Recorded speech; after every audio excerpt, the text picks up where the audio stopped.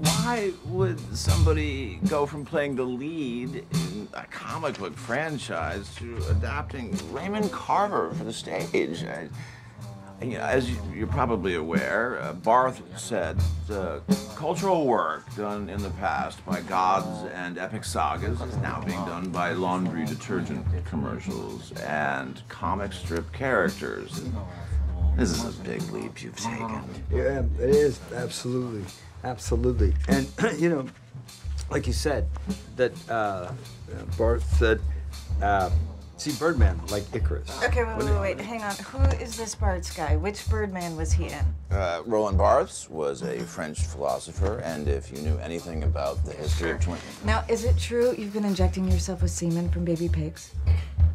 I'm sorry. As a method of facial rejuvenation?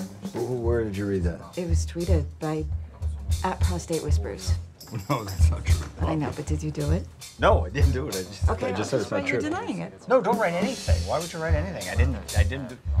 Don't write what she said. I didn't do it. I didn't put any baby pigs. Just if you will, are you at all afraid that people will say you're doing this play to battle the impression that you're a washed-up superstar? No, absolutely not. Absolutely not. That's why 20 years ago I said no to Birdman 4. That's why.